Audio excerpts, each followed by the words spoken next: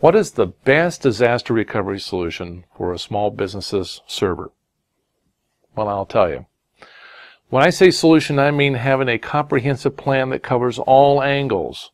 There's more to a DR plan than just having some backup software and running a backup.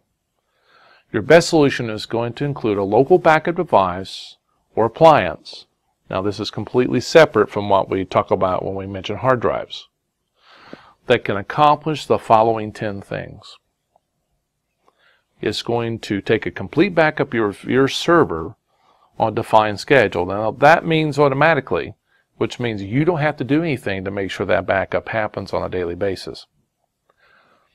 It's going to maintain complete backups for X number of days at your local office separate from your server. So the X number means basically whatever number of days your industry recommends, or you're comfortable with, or your IT guy is comfortable with. It's going to report to you the success or failure by email, or to your office manager, or to your IT guy, your technical staff. It's very important that you know whether or not those things are happening on a daily basis and doing successfully. It's going to send copies of your backups off-site to a data center or to another office that you own. And the purpose behind this is, in case of fire, flood, or theft, you know you have a full copy someplace that you can utilize. It's going to store an image backup of your hard drives. That way, all the little hidden stuff on your hard drives that you don't see will get backed up and make for a quick and complete restore.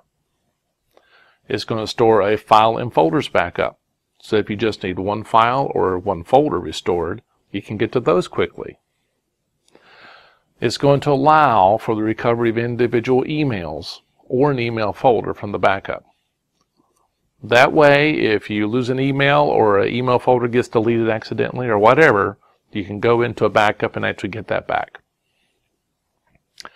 It's going to be able to replace the server temporarily in case of a server problem.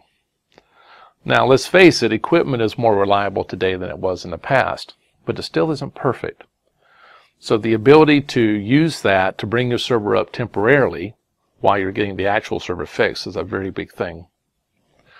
It'll let you test the backups that are off-site so that you know that they're restorable, that they actually will work.